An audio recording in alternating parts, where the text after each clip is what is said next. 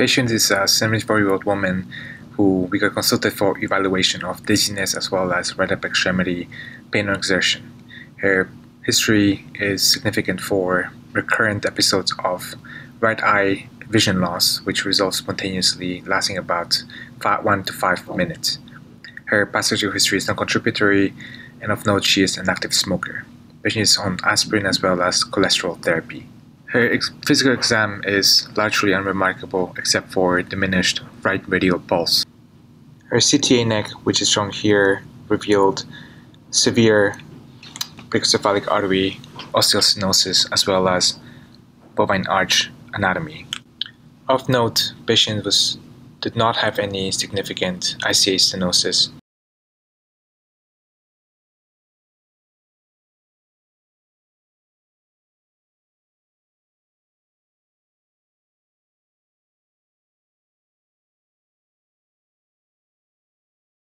Here's another view of her CTA neck showing severe brachiocephalic artery stenosis as well as bovine arch anatomy.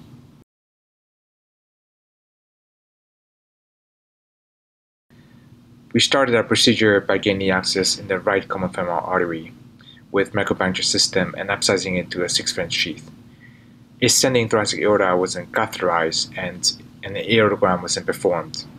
This confirmed our finding of the severe stenosis at the origin of the innominate artery. At that point, there were two anatomic challenges to consider. First, the bovine aortic arch with a common origin for both the brachiocephalic artery and the left common carotid artery required the placement of stents with utmost precision to avoid coverage or jailing of the left common carotid artery. Secondly, due to arch anatomy, placing the tip of the sheath at the bovine origin would cause the sheath to be pointing down, making it difficult to cannulate the innominate artery. With our wire in the ascending aorta, we use a soft Siemens 2 catheter to catheterize the left common carotid artery.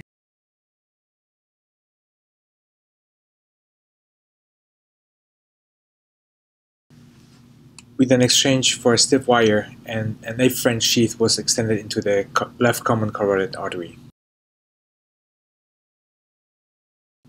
Catheterization of the left common carotid artery was then confirmed with angiography.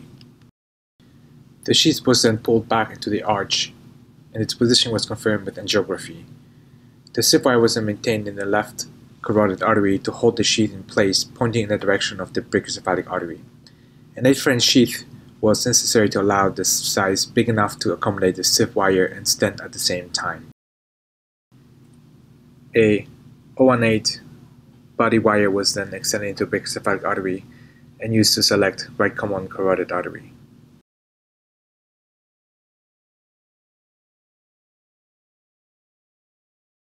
Its position was confirmed with angiography. We intended to place a carotid filter for distal bulk protection. However, because of the stiff wire in the sheath, the tip of the filter wire repeatedly crumbled as we tried to advance it through the sheath. We tried to place the filter twice without success. Due to severe stenosis, predilation was performed with a 4 mm balloon to minimize the risk of dislodging of the stent off of delivery balloon by the stenosis. A small balloon was selected to minimize plaque disruption that may cause embolization and stroke. After confirming the positioning of the balloon with angiography, it was deployed. Next, a 7 by 15 mm express stent was placed in position, confirmed by angiography, and deployed. Usually, a PTFE-covered balloon expandable stent is preferred. However, this patient has a common origin for both the brachiocephalic artery and the left common carotid artery. Thus, an uncovered stent was chosen.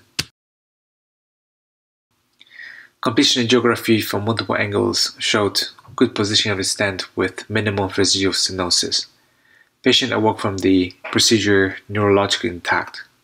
She was admitted to ICU for close monitoring. She was subsequently discharged home on post day 1 without any issues.